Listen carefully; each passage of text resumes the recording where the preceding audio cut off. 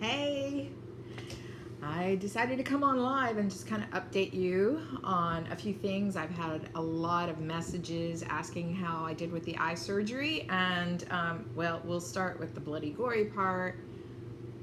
This is how it looks. But I can see. Yay! Oh my goodness, Dr. Lowry King, the retina doctor, he did wonderful. I am so happy that I got a second opinion on that, because the first retina doctor was an idiot. So I am speaking my mind about that. Dr. King told me make sure to share that with other people who had the same issue that I did. I was in stage 4 with that floater. Which he said was like a woolly worm caterpillar. It was huge when he pulled it out. Cleaned up that entire thing. Learned a lot about it. It's a genetic thing for me. Not that I know anybody else in my family that has it, but he said that what it is you're genetically predisposed to have that issue where now I can't even think of the stuff pulls away from the retina. Not a retina tear, but it does pull away from the retina, and there's certain stages of it. Everybody gets floaters in their eyes, but you know, 1 or 2 small floaters, it's just a normal part of life. But there are some people who are predisposed to large chunks falling off as things happen, especially if you've ever had nearsightedness. He said that increases the chances by 50%. And then, because 2 years ago I ended up having cataract surgery early, don't know what that reason was for that either, it just happened to happen. He said that kind of like, it didn't cause it at all. It was going to happen eventually, but he said after the cataract surgery, it made what was normal and natural to happen to me because of my predisposition towards it happen faster, and just kind of jarred it. So I had to have the cataract surgery because I was blind from that.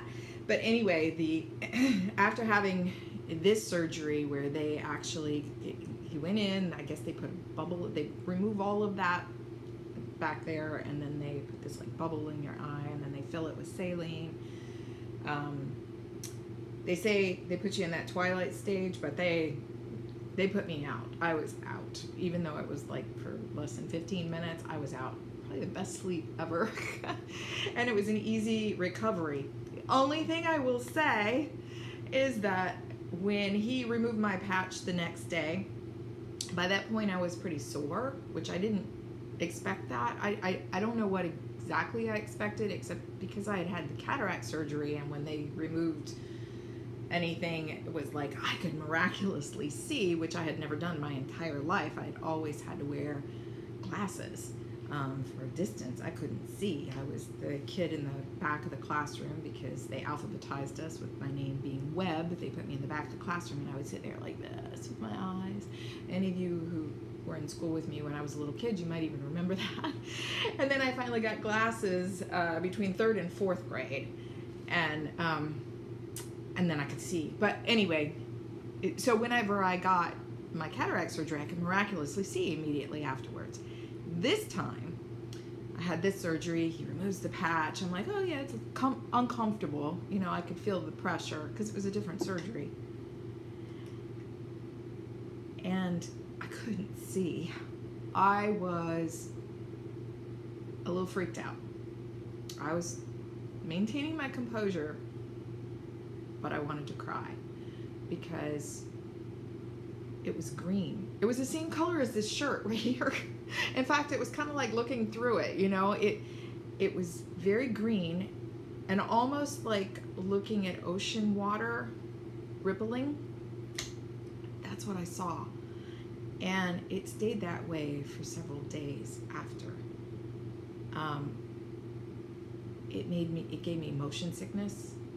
I was very uncomfortable, and I was like, when am I going to get my sight back? I got work to do. I was in the middle of doing that mural. I was just like, I had portraits to do. I had lots of stuff to do. And now I'm green, you know, it's like, and then the bloody spot showed up and I'm like, oh. And there's a slight black eye underneath, but anyway, I called over the weekend because I was worried about that. Plus I had this like funny taste in my mouth, but that was from the medications. And then I ended up with some kind of like sinus infection or something on top of it. It had nothing to do with the eyes. It was pure coincidence. But anyway, I was like, I don't feel good, and I gotta go back and finish the mural, and I couldn't bend over, and I was supposed to not lift things, and you know, you got to worry about the pressure, and I'm coughing because of this sinus thing, so like I'm worried, am I gonna do damage to my eye? So it was a very stressful last week for me, but it's over, and I can breathe, and so now I'm making you a short little update so that you can kind of know what's going on. If any of you have vision problems because of what I had, I swear Dr. Lowry King in Charleston, South Carolina is the doctor to go to. He is amazing. It's so wonderful. He told me, he says, you had a real problem. He says, you couldn't see. He says it was ridiculous for anybody to think that you could go around your life with that thing in front of my vision. And what's more, for the kind of career that I have, to not be able to see is very limiting. So enough about that. I am better, and the red spot will eventually turn orange and then yellow, and it's going to change colors, and it's going to be weird looking for a little while. But I don't care. Honestly, I don't care because I can see perfectly. I am so happy. So details and speed and work. Which brings me to the next subject. I'm going to update you on some of the things that's going on. In addition to the recovery last week, I also finished the school mural. Yay! I am so relieved that I finally finished that school mural. There was some delays in just getting it started. I had no intention of working on it in the month of September. I should have been done by now. There was some things that was because of me, and some things that was because of the school, and it's just the way business is. The surface, it was a lot more difficult than I had ever worked on, and I've worked on brick. So that concrete surface was a real booger. It turns out, found out later, there's many layers of paint that had been on that, but then I purchased primer and had their custodial guy paint the primer on the wall, the entire wall. But it turned out that that originally had been painted in oils. So if anybody knows anything about that, you paint oil and you paint latex over oil. It had many layers of latex over oil. And another mural had been painted on top of it before I painted on top of it. So anyway, the surface was really weird. And it was like painting that mural 3 times over. Normally, I give extra time for how long I think it's going to take. That one really did the end. Plus, I couldn't see. So that didn't help either. But the school was a little late. Not the school district was a little late on the paperwork and everything, getting everything started, even though we had approval a couple weeks before school started. They were just a little delayed. I don't know what the issue was, because everything had been approved. It was just a matter of signing contracts and getting the deposit to me, and of course I have to purchase materials, and that takes another day. And anyway, so all that happened, and it's over. It's beautiful, and I will be making a video. I have not posted yet what the entire thing looked like. I will be posting it though, because I'm going to do a complete video with start to finish. So you'll be able to see that, and I will be posting it. The principal who hired me, wants to have a big reveal at the school, so I had originally tagged her, or tagged the school, and she removed the tag. She says, I don't want anybody seeing it complete until until we have this big reveal. So I don't know when they're doing the big reveal. I don't think I'm part of that. She didn't say anything about it, but that's okay. I am like pushed and crunched for time right now. So anyway, but that's the mural. And I hopefully have a few more, few more murals coming up to do. So I'm excited about that because I do enjoy murals. They're a little hard on my body, but they really are something I have treasured. I've been doing them for over 30 years, and I love doing murals. Anyway, let me look at my notes here. Let's see. I had some things to talk about. So what's my schedule for this week? Oh, no, one more thing. I'm all over the place. Okay, the other thing I did last week, yes, I crammed another thing into last week, is I had 2 portraits to deliver. Also was able to make videos of them receiving it. Thankfully, they are wonderful clients. One of them is a return client, and she's extra special to me.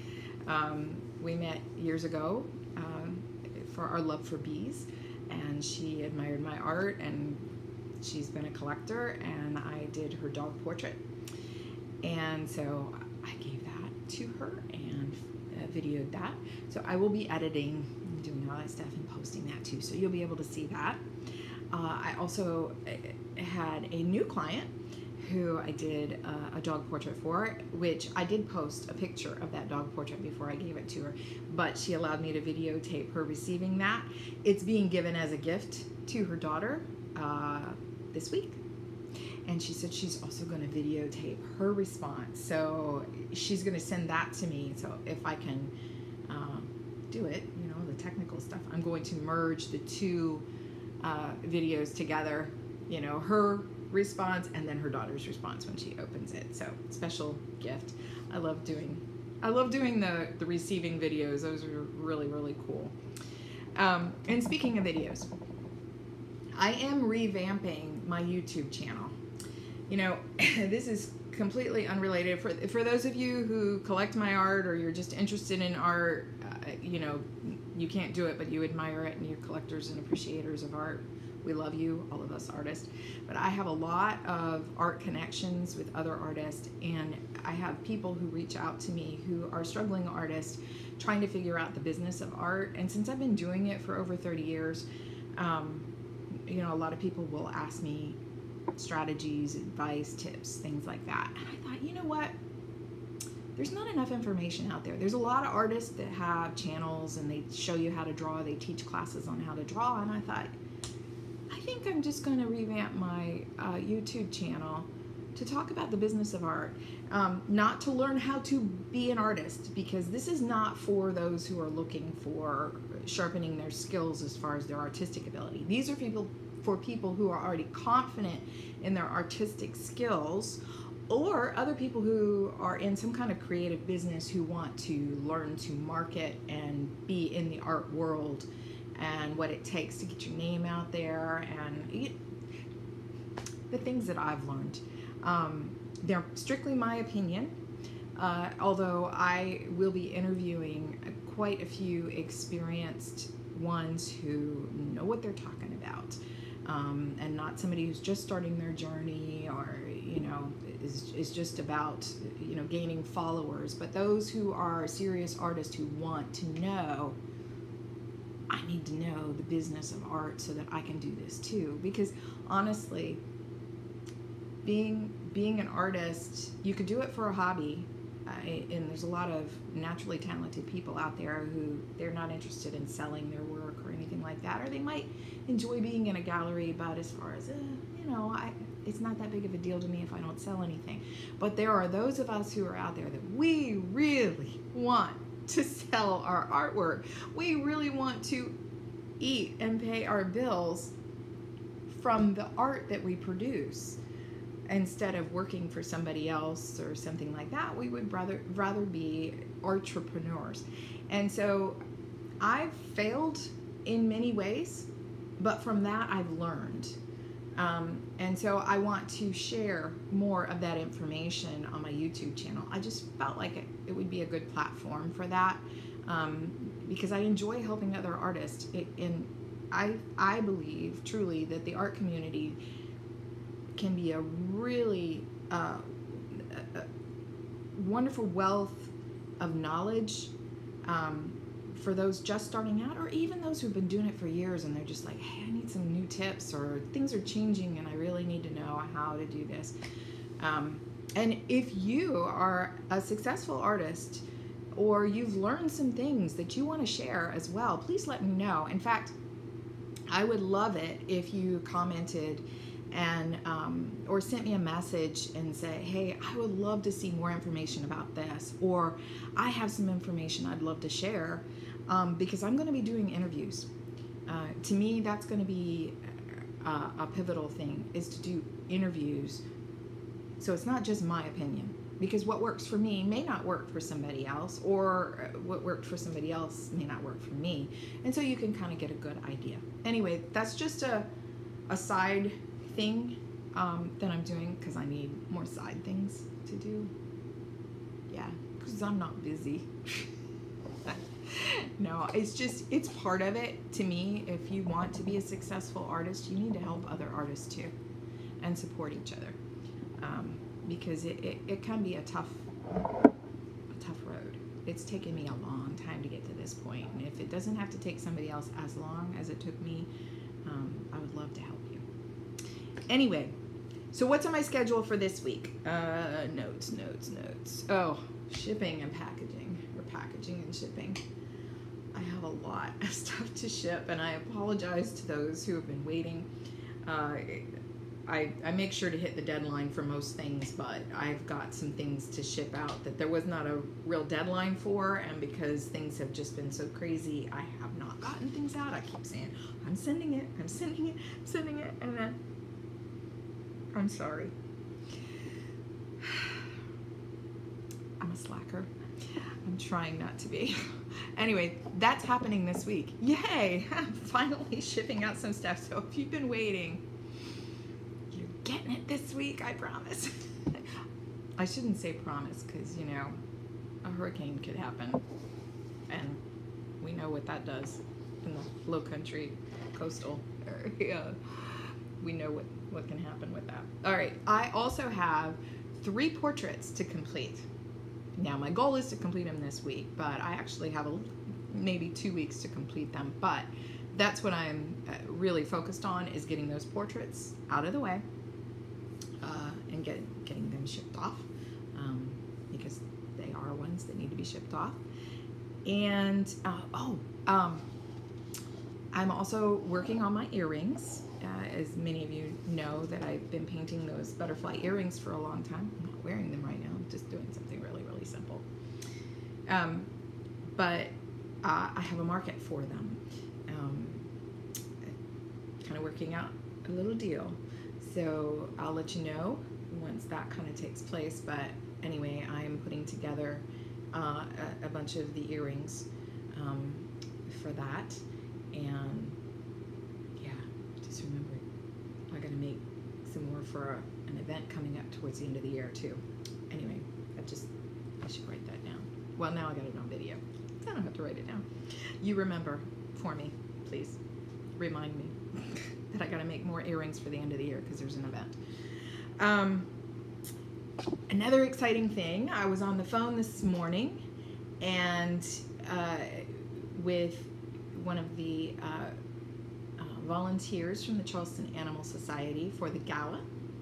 So some of you might remember that last year I did the gala at the Gaillard Auditorium in Charleston, South Carolina, which the Charleston Animal Society does the gala once a year as an auction. And this year the theme is Mystical Moonlight Ball. It is a black tie event. And last year I painted a Havanese dog that had been rescued and was adopted. My painting, I painted live at the Gaillard in front of people, and they bidded on the painting, and someone won the painting the little dog Pico, which he was adorable. You can look back. I have some video from it, and I have some past content. I'll probably update and post it again some point in time if you can't find it. He was the sweetest little dog. He was so cute. He's just a little thing, but they shaved him because he was a mess when they got him. Because, you know, that's what the Charleston Animal Society does. They clean him up. They rescue him and clean him up. But anyway, they called me this morning because I will be doing a live painting demonstration there this year, again, for the gala. And this year, it's not going to be a dog or a cat. It is going to be a horse. And the horse that they have asked me to paint is a, it's not going to be up for adoption, just so you know, but it is a marsh tacky, a Carolina marsh tacky, which is the South Carolina horse. And last week, I should have looked this information up. She was telling me about it, but I should have read more about it. They actually awarded to DP Lowther, I think I'm pronouncing that correct. I apologize if I'm not. He is the founder of the Carolina Marsh Tacky Association, and they gave him a lifetime award. He passed away in 2022, so his grandson had received the award for him, and so they wanted me to paint the Carolina Marsh Tacky horse for the event this year. And so I'm excited about that because I love painting horses. I just don't get a big request for them, a requestrian for them. Ah, my pun. I'm sorry, that was stupid. Anyway, so I will be there on October 14th at the Gilliard Auditorium. You can go to the Charleston Animal Society website to see about buying tickets, because it is a black tie event, an evening, for raising money for the organization. Anyway, I'm excited. I had a lot of fun last year. It was really cool. So I'm looking forward to going back to it again this year and with a different theme. So let's see. Oh, one more thing. No, two more things. See, it's a scatterbrain. Okay, then October 28th. Don't want to forget that. So October 28th. October's always a really busy month for me.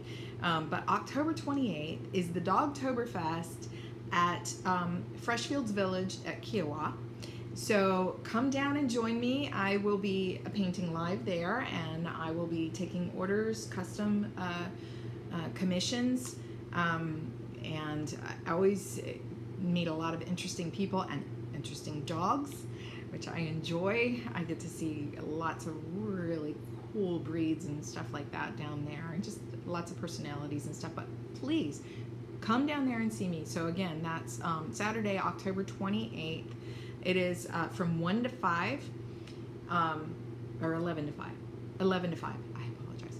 11 to 5, I believe. Well, I have to be there at 11. So if you come and I'm not quite set up yet, it's okay. Just come. I'll be there. Anyway, yeah, come down. There's a lot of other vendors that are there, but it all has to do with dogs. So there's going to be, you know, I didn't look at this year's events, but I've done it the last few years, and there's always a dog show and costume contest and all that good stuff. So anyway, come down. If for nothing else, if you've never been to Kiowa Island and to Freshfields Village, it is beautiful down there. It's one of my favorite beaches is at Kiowa, and Freshfields Village is just a really quaint little area just to come and hang out, and there's some great restaurants down there and just some really nice things. So if you've never been, it's a great time to come. And the weather is always great in October, unless there's a hurricane. I digress. One more thing. I have been another slacker. Shipping. Okay, so you know my weaknesses. Packaging and shipping. Unless it's a gift that has to be there for a special occasion, you know, but packaging and shipping, you know, I already said that. The other thing is I have been promising newsletters, and I am so bad about that. I'm an artist. I paint. I don't write. I mean, I can write. Everybody can write, you know, but everybody's not good at writing, and I'm not saying that I'm good at writing. So most of my newsletters are going to be packed full of photos rather than a lot of words. I can speak words, but writing them is just, I don't know. I did well in school in that. It's just I'm not in school anymore. So anyway, I am putting together my newsletter and trying to get more focused on building my email and doing my newsletters and things like that. So if you are already signed up for my newsletter, expect to get some now. I apologize for you not receiving them. Or maybe you're happy that you haven't. Maybe you don't like newsletters. Maybe you accidentally signed up for my newsletter and you really don't want me to write newsletters to you, but I only plan on doing them once a month because personally I can't stand, even if I love the person, 3 or 4 emails a day from the same person is a little overload for me because I get so many emails already. So even if I want to hear from somebody, I just don't have time to sit and read and read and read like that, because my eyes are usually on a canvas, not reading. I do audio stuff while I'm painting, so it's kind of hard for me with that. Anyway, so my emails or my newsletters are really going to be a once a month thing. And I want to create good content. I don't want to just send fluff. So I'm going to focus on that. If you have not signed up for emails, you can do that on my website. I do have a way to collect emails from my newsletter on my website. But this afternoon I'm going to make sure it's in my bio when I get off of here. I'll make sure that there's a link in my bio too, so that you'll be able to sign up for them if you'd like. And I think that's it. So, yeah, that's it. I don't have anything else to say. I have work to do, so you probably do too. Thank you for joining me. It's a Monday. It's crazy, but I am happy, and I can see, and I'm done with the mural, and yay. So I'm getting ready to go create now. So I'll talk to you later. Thanks. Bye.